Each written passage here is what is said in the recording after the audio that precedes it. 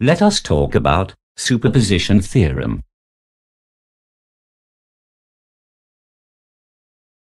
An electrical circuit does not always contain a single source of supply.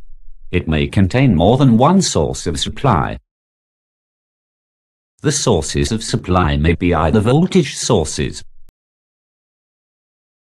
or current sources, or both voltage and current sources.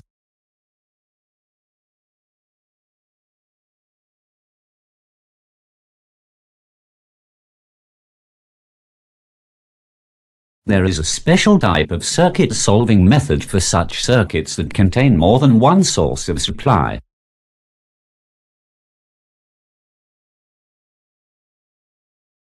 Here, the effect of each source is calculated separately, and the combined effects of all the sources are taken into consideration. Here, the effect of each source on a particular branch of a network is calculated first separately. Then, we have to add all effects on that branch of the circuit.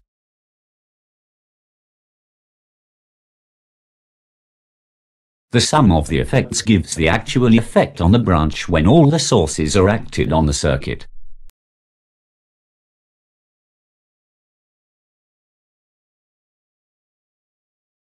The superposition theorem states that in a linear network containing more than one source, the current flowing in any branch is the algebraic sum of currents that would have been produced by each source taken separately, with all the other sources replaced by their respective internal resistances.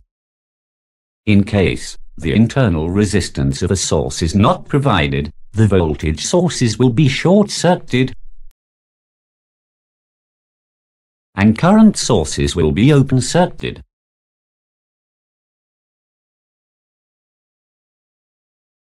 To clarify the concept, let us take an example, using the superposition theorem.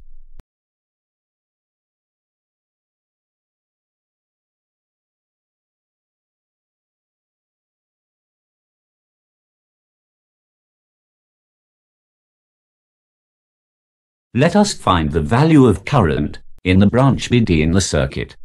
We shall consider each source separately and calculate the current flowing through the branch BD. For that, first the 24-volt source is taken by short-circuiting the 12-volt source, as shown here. Now, by applying any simple circuit law, we will find that the current through the branch BD is 4 by 3 ampere. Now, consider the 12-volt source and short-circuit the 24-volt source as shown. Now, by applying any simple circuit law, we will find that the current through the branch BD is 2 by 3 ampere. Sum of these two currents would be 4 by 3 plus 2 by 3. That is 2 ampere. After taking both sources into circuit, let us calculate the current through the branch BD. By applying any simple circuit law, we will find that the current through the branch BD is 2 ampere.